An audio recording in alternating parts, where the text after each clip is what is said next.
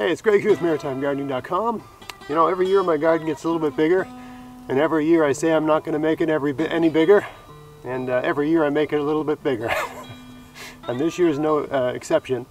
But I've never done a video before building a terraced garden. I did a little experiment with a terraced garden last year, but I wasn't happy with my results. So this is sort of like terraced garden point 2, this particular bed here. So I've made one terraced bed here, and I'm actually going to make another one right here, and I'm going to film the whole thing, probably speed some parts up like that. It's a bit of a production, especially on this slope. It's kind of treacherous and difficult to navigate, but anyway, I'm going to film the whole thing and explain why I'm doing what I'm doing and why the results I think I'm going to get and why I'm doing that. And then of course over the gardening season, because I do a garden tour every month, you can see how it works. These beds are outside my garden enclosure. I got a fenced garden enclosure here. These are on a south-facing slope, ideal location for lots of things. So there's things I can grow here that are sort of deer-proof and porcupine-proof and rabbit-proof and that sort of thing. For the most part, I don't really get rabbits here. It's pretty dangerous, pretty bad neighborhood for a rabbit, given that we got bald eagles overhead almost all the time. Eagles, ospreys, hawks, we got a number of different flying predators, owls, they're all here. But anyway, so I can grow potatoes up here, I can grow pumpkins up here, I can grow garlic, onions, you know, there's a range of things that are, you know, to varying degrees deer-proof that will grow just fine up here. But I mainly am building these beds because it's such a sunny spot to grow pumpkins, to grow, you know, we want to have ornamental pumpkins in our garden or on our front step every year, and I just don't like growing them in the garden space because it's such precious, you know, precious real estate, and that's for growing food. And I have some pumpkins that I grow that taste good but also are somewhat ornamental. But the guy I buy my eggs from, he grows a giant pumpkin every year, and every year I get it in my head that I'm going to get a bigger pumpkin than him. I've never really earnestly tried, so this year I built this bed. I'm still, you know, it's a new bed, so I think it'll be a number of years before the soil improves based on the way I build gardens. But anyway, let's get started and make this video. So what I'm first going to do is try a couple different camera angles to show you what I've done here, and then I'll go about making a copy of what I've done here. All right, so you can see from the side view here that I basically have what I did was that log right there, I set that on the ground, put some pegs in front of it to keep it from rolling down the hill, and then I dug out all the soil on this side of that log. And not only did I peg a log here, but down a little further I pegged another log in place. And all this sort of rock, clay, you know, rubbish soil that's on the hill here, I shoveled that all out of that space, dug it down as far as I could get, sort of thing, and I used it to fill this space up. So this is basically a place to stand while I'm tending the garden, right? So I'm not falling down. So I basically put clay and rock here, and then I pounded it with a pounding tool that I have to sort of flatten it out. So it's just a place to stand. That's reasonably level, right? And then I put rocks. I don't think that was just no real reason why I did that up there. It was kind of a make-work project for my son because he needed something to do, getting into trouble. So I got an 11-year-old. So actually, if anything, these rocks should be below, down here, to you know, gather heat and, you know, emanate the heat up. But I didn't want to put a bunch of clay like that above the bed because it would divert water. I put rocks there mainly so that there'd be sort of something somewhat weed proof up there. It's really not that weed proof, but it would allow the water to run down the hill and get into here. So once I cleared all the sort of rubbish soil and rocks out of there and made that step, then I brought good soil up down from, there's a place on a bank over there that I just sort of removed wild soil from, sort of thing, and put it in there, and then I mulched it. That was basically the idea. I put a bit of rotten logs underneath it as well, just to hold on to moisture, but not that much. So that's the general idea. That's what I did there. So now I'm going to just build another one. So So the first thing I got to do is get some logs. One for the garden and one for the step below the garden. Thankfully I already got some of those. I had a tree fall down in a windstorm very recently. So I bucked the tree up, but I saved a couple pieces and I peeled the bark off of them. You might ask, why would you want to peel the bark off a log that you're going to use for a garden bed? It just takes long. For some reason, probably because it's able to dry out. The logs take longer to rot out if you peel them. This is just from a spruce tree. I did the bulk of the barking using this thing called an improvised spud bar, I guess. Basically, it's just a stick sharpened to a wedge, right? You get the bark started, and you just sort of work your way down, and you pry it off, and you'd be surprised how well it works. And not only that, but using this as opposed to using an axe or a knife or something like that is just safer, right? If you're a guy like me who always seems to be injuring himself, it's good to have an element of safety. It's good to have a couple things that are cut proof. So I came out here one evening and just peeled the bark off. This probably took 5 or 10 minutes. So these are all ready to go for that, and I just got to carry them up the hill and get them over there. Alright, so the first thing I got to do is get these logs up the hill, and it's a bit of a ways to go, and it's uphill all the way, and it's a bit treacherous, and this one in particular is heavy. I would say this is probably at the limit of what I could pick up and put on my shoulder at my best, and I'm not at my best right now. I got a broken toe from a number of days ago, so I'm still able to walk around, but I got to be careful. I guess a lot of people would say what I'm doing right now is not careful, but anyway. And I recognize that lots of people watching this, they couldn't pick up like a 150, 200 pound thing, throw it on the shoulder and go anywhere with it, right? So I'm going to show a couple techniques for moving heavy stuff around, without using machinery, because so many of the YouTube videos I watch, these homesteading videos, I mean, they're using like tractors and stuff. And I mean, sure, if you own a tractor, that's handy, but most of us don't own tractors, and by the way, tractors aren't cheap. Right? So yeah, I don't find it very useful or instructive if you're using all this gear to move stuff around in a video, because it implies that the other person watching the video needs to buy that gear, or using an ATV or something like that. I mean, that's an expensive purchase, an expensive thing to own, an expensive thing to operate. My car cost about as much as a good ATV. My car is infinitely more useful than an ATV, given that I can drive on the street with it in traffic and such. So anyway, a couple ways to move heavy stuff. Both these ways I'm going to show you, you're picking up one end and dragging it, because if you're only picking up one end of it, you're only carrying half the weight. And of course you can set it down anytime you want to sort of recover a little bit. So like when you get something up on your shoulder, you're completely committed. Whereas when you're dragging it, anytime you can just set it back down and take a break. So this tool here is called a pickaroon. These cost, I don't know, anywhere from $60 to $100, I guess. I'm sure you can get them cheaper, and I'm sure at yard sales and stuff like that you can get them for $5. But it's just actually looks like an old medieval weapon. Probably was. You go through armor very well. But anyway, it's got a hook at the end. Some people call them hookaroon. Okay, and you drive that into the log, and it buries itself in the wood and doesn't come out if you're pulling on it. It's handy if you're splitting wood, because you can just use it to pick up logs and you don't have to bend over as much, so it's a real back saver. But it's also good for dragging logs. You just sink it in and pull, right? Anytime you want, you can just let go of it and catch your breath. So using this technique, you can just work your way, gradually up a hill with a pickaroon. And when you want it to come out, you just push it down and lift up and it comes out no problem.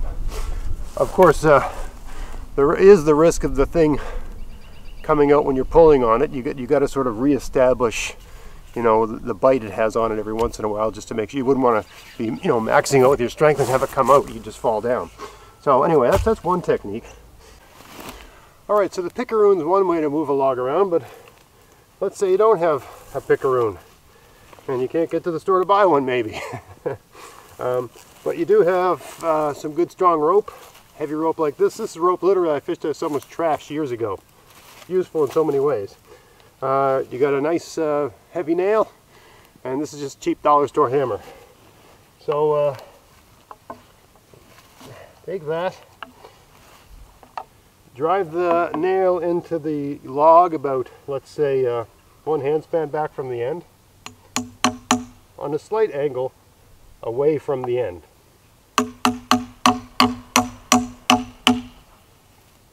Alright, like that. Let's put this somewhere where it won't get lost. Now we double up this rope. This rope's about, I don't know, 20 feet long, give or take. We got the loop end here. Pass it underneath the log, behind the nail. Oh God, that's wet. Put it through like that. And all you got to do is cinch it up.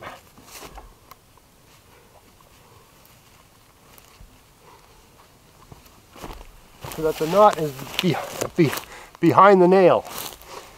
Then you just take the rope, put it around your waist like this. So you got basically your fist is in front of your waist. And you can just sort of go like this, right? And you'd be surprised what you could move even if you're a relatively small person just doing that. This basically puts all of the strain into your legs. And you're basically taking your back out of the equation, or for the most part. So you're basically lifting with your legs, and you're ensuring that you lift with your legs, and you've got both your feet on the ground. So you're taking the least amount of risk of falling down, and you're getting the most out of your body in terms of the power you have available to move things. So let me back this camera up, and I'll show you the whole scene of me moving this thing up the hill.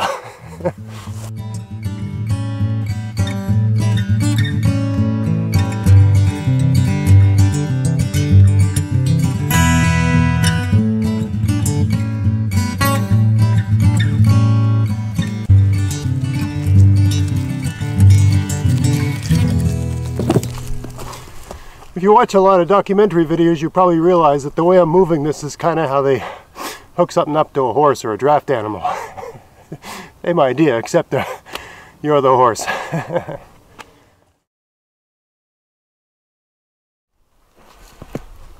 Alright, so it's time to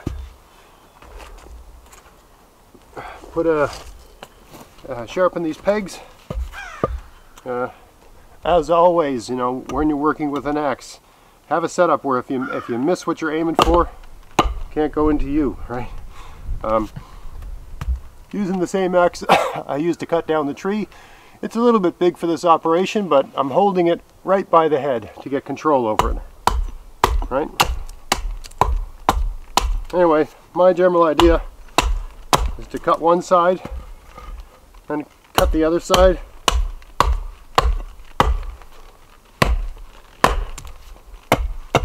Right, like that.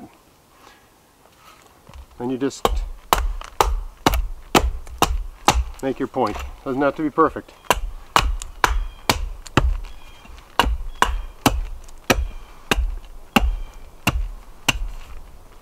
Like that. That's it. Rinse, wash, and repeat 14 times. Also notice that I'm not holding it straight up and down and hitting towards it. That's just a recipe for disaster. Right? I'm tilting the wood, and my axe is going straight down. And I'm tilting the wood to make the angle. That way, if it misses, it'll go into the log. Right? If you're going like this, you're just asking for it. So once you get going with this sort of thing, you can get it done pretty quick. Alright, see you in a bit. Alright, so here we are with the building. Now that we got all the materials we need, we're building the trellis. And what I'm doing first is putting down a couple pegs. And I'm putting a log in place that, this is not the actual, terrace. This is not the terrace garden. This is just the place I'm going to stand to access the terrace garden. That's the first thing you make. if you're making a terraced garden, you're making on a slope, and I mean, it would, if it's a very, very, very gradual slope, you probably don't need to do this, but if it's a very, very, very gradual slope, you probably don't need a terraced garden. So this slope, maybe 6/12 pitch or 5/12 pitch, something like that. You know, it's not 45 degrees, it's like half of 45 degrees, I would say, give or take. So yeah, all I'm doing right now is I'm building like a place to stand, a piece of level ground that's going to be in front of the terraced garden. And I'm just pulling some rocks down off the hill to fill up. You notice there was a bit of a gap there. So these rocks fill up the gap and just fill that space in. That's the general idea.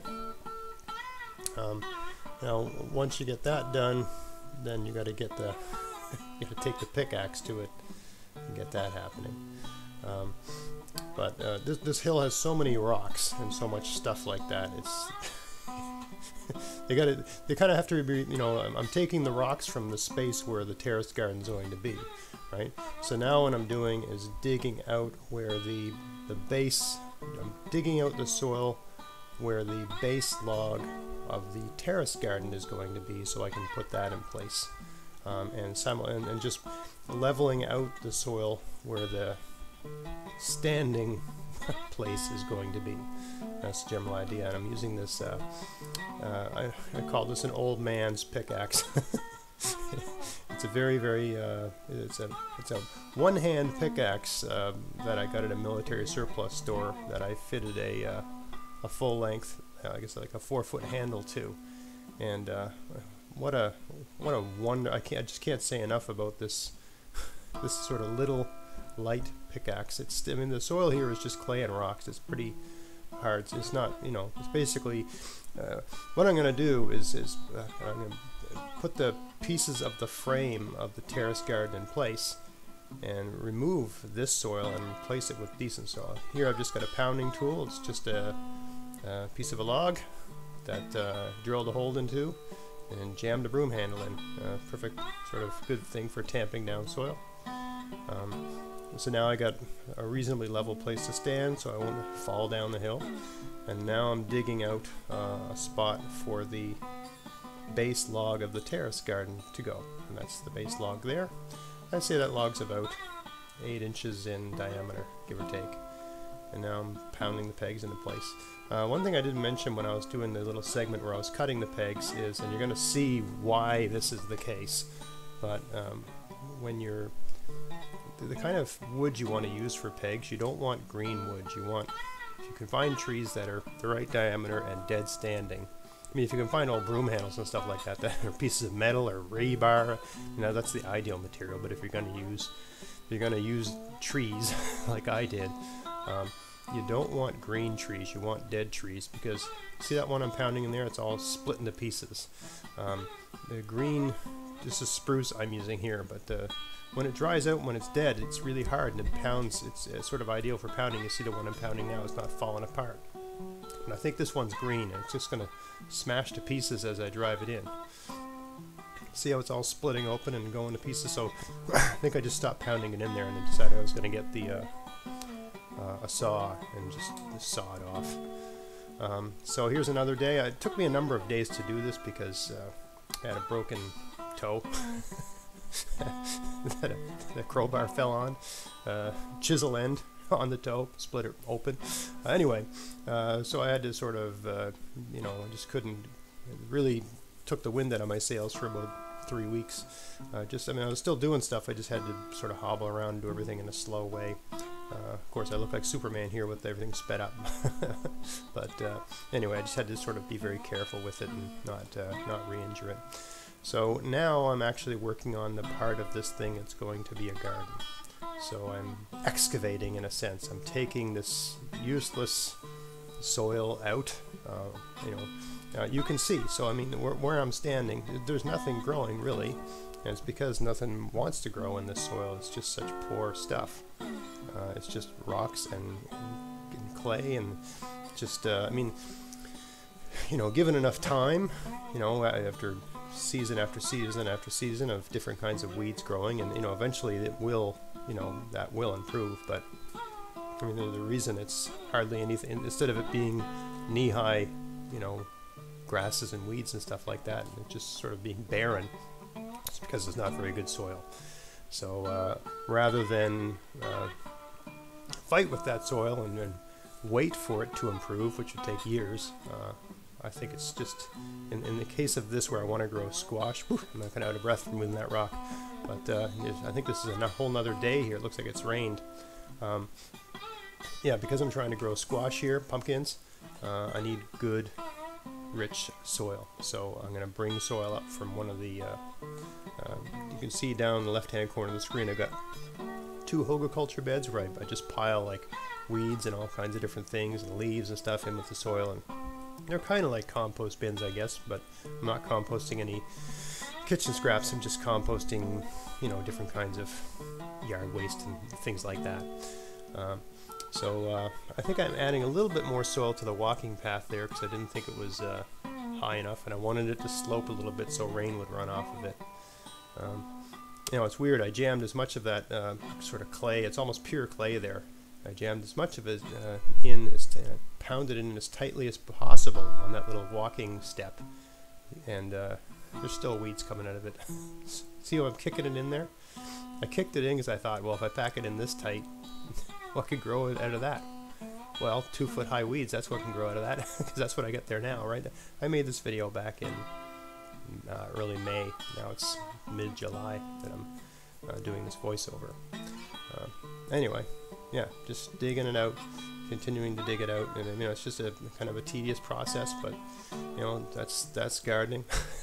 Right? I think the other walkway at this point in time here, I'm putting a little bit of this. I noticed there was a spot in the other walkway. You know, if I could do it all over again, I would have shoveled the stuff into the little walkway, and I would have maybe sprinkled, I don't know, maybe like a gallon, 4 liters of Portland cement in with the, it's just clay and rocks. There's hardly any organic matter in the soil. So I think I would have sprinkled Portland cement and just mixed it around a little bit with my rake before tamping it down with that tamp. There's enough moisture in that soil that I think if I'd mixed some Portland cement in with it, it would have just made like like a concrete slab or something resembling a concrete slab. I mean, even the clay, I mean, it's been over a month since I made it, and it's kind of intact still. It's looking pretty good. So anyway, putting this thing up at the top. I don't really need this thing at the top per se. I just I think I just did it maybe for aesthetics, or just to have a, you know, to define what is and what is not garden, using the axe there for the spacing. You know, maybe the axe is probably not the best pounding tool for this, right? Maybe a mallet, or you know, a wooden mallet is probably the best. Heavy wooden mallet, or you know, just a you know, 2-pound hammer, something like that. But anyway, that's what I had. I tend to just use what's lying around, sort of thing. You know, when you're doing work on a hill like this, you don't want to bring a ridiculous amount of tools up the hill, because you just got to bring them back down the hill, and the axe works fine. So here I'm just, I think I'm carving this thing out to use as an end piece to sort of frame up that outer side of the bed. I could see myself building this terrace all the way around the hill. I just don't know when to stop making gardens sometimes. Anyway, so I think that piece was a little bit too long, so I cut it down and cut it to size. That's all I'm doing there, and just fitting into space. Everything's this here doesn't have to be pegged in too aggressively, because it's just being held in place with gravity, that sort of thing. Yeah, what am I doing now? I think a couple more pegs just to hold things in place, keep that where I want it.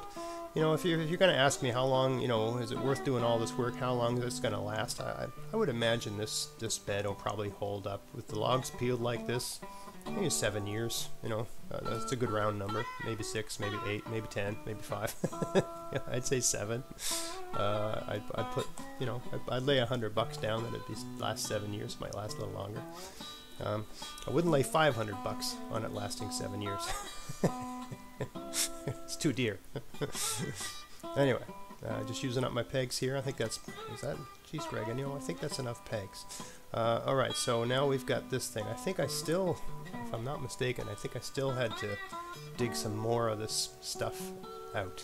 I think I had, yeah, so, you know, it's no point in using the axe too much. Here's another day I've got that crazy hat on because the blackflies would have been at the height of black fly season. You can see my garden, there's hardly anything growing in there, right? You can see how long ago I shot this video.